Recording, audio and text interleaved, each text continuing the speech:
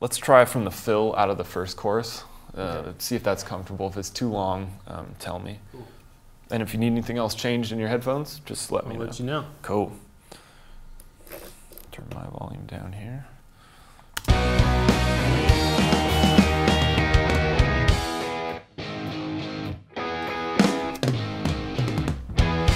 Until my soul divides, flash down, spot to dry. Try to remember why I'm still here. I'm still here. Cool. This verse is a pretty good example too of why compression is important, because you can hear he gets real quiet and then he gets loud, but you can tell he's comfortable by listening to vocals, and it's probably easier for you guys to tell how comfortable he is and how dynamic it really is, as opposed to the people listening at home. But I think people will get it in general. Yeah. And if, I don't know if the camera's ever on this, but as we do this verse, you'll see that like there's parts that are doing like 1 dB or almost no compression, and that's kind of what for me is like the ground. It's the bass line. It's okay to have a few words not compressed as long as they're equal or close to the things getting compressed. So some of those words you were saying were like almost not compressing, and some were doing like 14 dB, but to us it just sounds like a nice equal signal that's pleasant to listen to. So how is that feeling? A little more wise? vocal volume. More vocal volume? Yeah. Cool. Just a Just little the dry vocal. Yeah.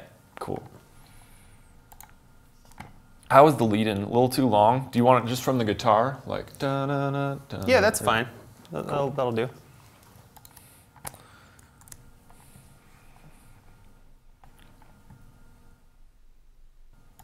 Let me hear that real quick. So, Yep. good lead in. Cool.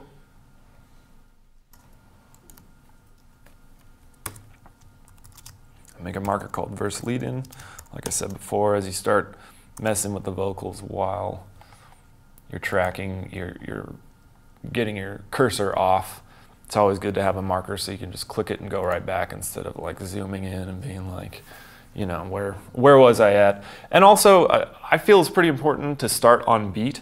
So if you're not like editing something exactly to the grid, don't start it on the grid, put it on the beat so it feels right. You know, every time he hears the song, he needs to feel it. And if you start it like right after the first kick drum hit, or you're cutting off a little piece, instead of thinking about the vocal and just feeling the song and feeling the vocal, the singer's gonna start thinking about like, what? Every time it comes in wrong, he's just gonna go, what? And then it's gonna throw off his vocal. So it's small, but make sure the lead in sounds cool, sounds intentional.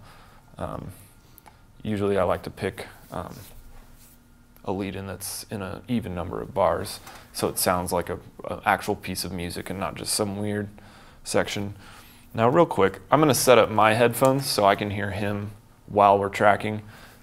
It'll make things make a little more sense for me so I can make more sense for you guys. So let me just listen. I have a separate volume control here in front of my interface, which is really loud right now. Give me 1 second.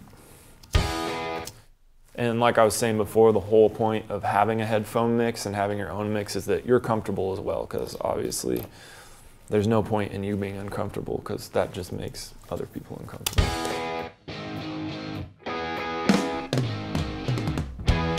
Until my soul divides, flashed.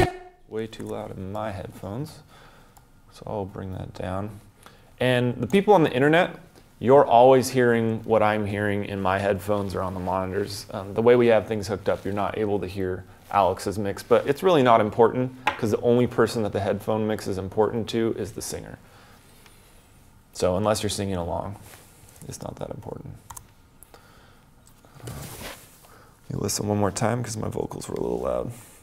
And I'm wearing my headphones funny because I'm trying not to mess up my hair. So I don't normally hang out in the studio with upside down headphones. I need some of those DJ phones right now.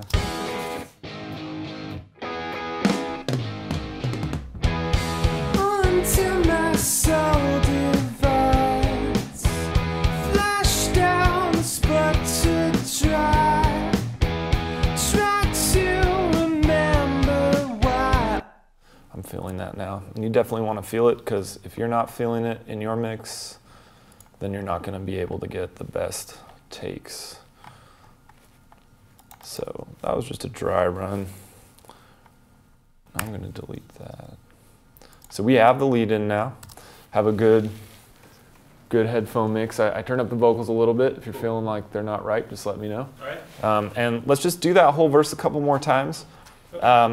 Honestly, we'll probably do it like 3 or 4 more times and get good takes. I heard a couple things in there, but I really just do your thing, man. It's sounding really good. Good. So let's we'll do a few more. We'll listen back and we'll kind of hone it in from there and address any real problems. But it's sounding awesome, man. So I'm not super concerned. Ready? Yeah. Cool.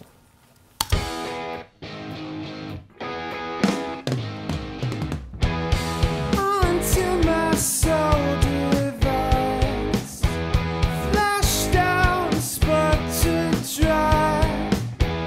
Try to remember why I'm still here. I'm still here.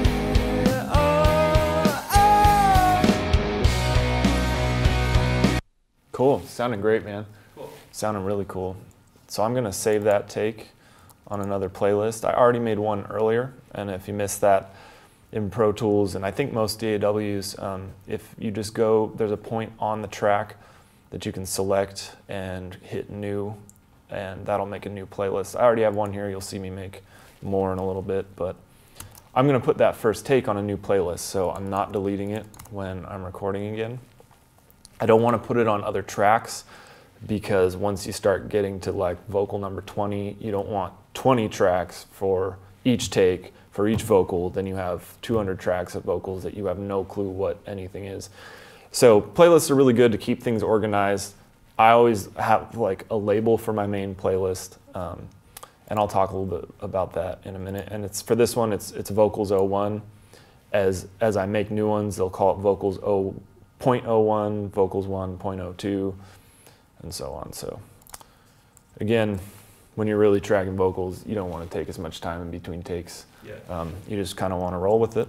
So let's. On my end, I think I've noticed that first until is kind of a hard one for me to hit just right out of the gate. So I think this time when it's doing that lead in, I might just do a couple like just the beginning of that until get the before feel. the verse starts, because that helps me to do it. Yep, and that's a great technique. If you ever have a guy who's coming in on a note that's a little tough for them, or some vowels like U's and H's can be tricky sometimes, and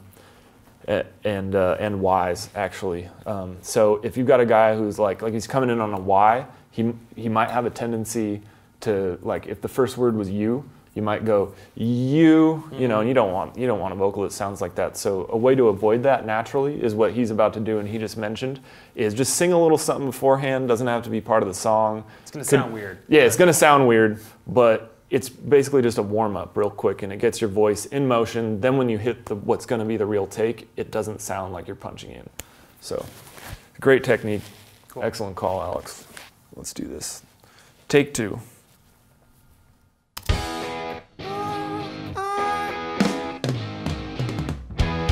Until my soul divides, flash down, spot to dry.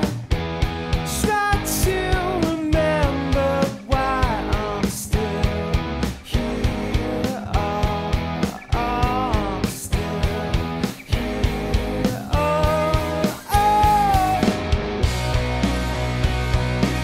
Cool. It's sounding good. Were you hesitating a little bit on Soul Divides? I got the lyrics messed up in my head. I was thinking first verse. Yeah, totally. But, cool. yeah. The rest of it sounded great, and Yep. coming in until sounded way better. So I'm going to save this take because there were some really good parts. Let's do a couple more.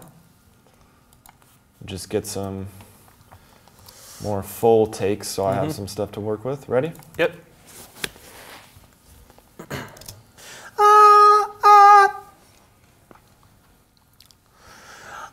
Until my soul divides, flash down, spot to dry. Try to remember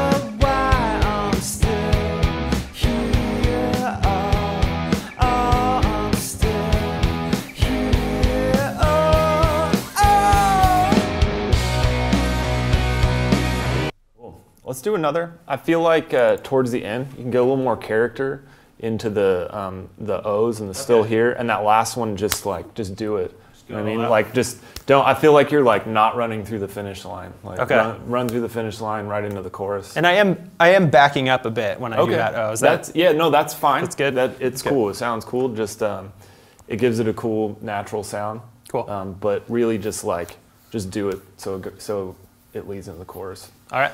With full emotion. And again, I'm making another playlist. I'm on 0.03. Ready? Yes.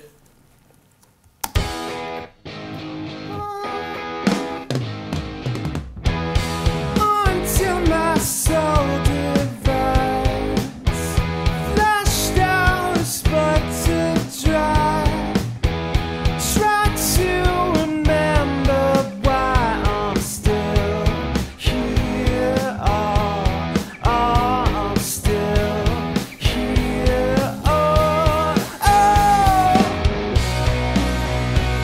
Yeah, I like that O at the end a lot. I know this is going to go on playlist 4, so I'm going to make a little marker here, right where that O is. I'm going to sip some of this honey I have here. Yeah. Does that wear you out a little bit? Strange. Yeah, just a little bit. Yeah. I'm going to make this marker 04, and that'll remind me that as I'm going through them again, that take 04 had that really cool O. And as for the honey thing, aside from being a stomach ache, it's a great way, you don't want to rely on it, but if you're, like you said, stamina, if you're getting to a point where just taking a little break isn't helping, or you need to, or if your voice just isn't really sounding the way you want as a singer, or the singer's voice isn't sounding the way you want as a producer, honey is a really cool way to not intake medicine or put weird things in your body, but also kind of coats your throat a little bit. And especially for the quieter kind of verse section of this song, I feel like it, the more kind of breathy, whispery parts, it helps kind of add some depth or something. A little bit of glue to the vocal cords. It stabilizes those quiet parts, because you're hitting loud parts too, kind of breaking them up. And it's almost as if the honey glues it back together.